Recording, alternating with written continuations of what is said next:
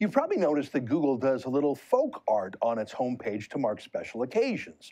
This is what Google looks like most of the time, of course, but here are some of the 2,000 special days that they change up the word Google with what they call a Google Doodle.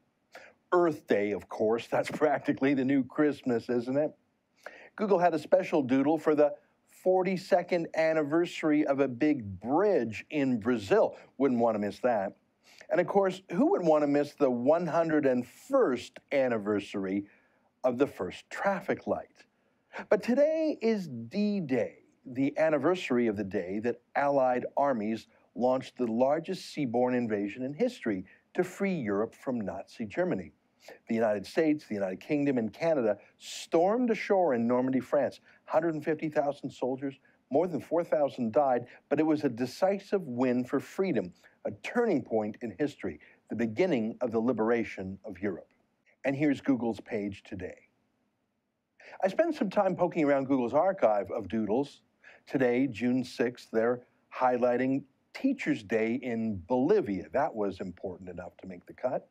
You can search for doodles in their archive. I typed in Remembrance Day, and a handful of doodles showed up for various Commonwealth countries, but then I typed in Memorial Day. That's the day the United States remembers its war dead. Nothing, not a doodle, not once on any year. Why? Look, I don't need my important days validated by some overpaid doodler with a fake job. I know what days are important and aren't.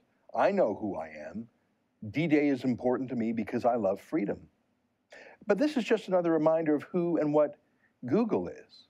It's everywhere in our lives. It knows everything about us, but its own loyalties, politics, and values are far outside the mainstream. For TheRebel.media, I'm Ezra Levant. Thanks for watching. Click here to never miss a Rebel update. Want even more of The Rebel? Well, click here to become a premium member.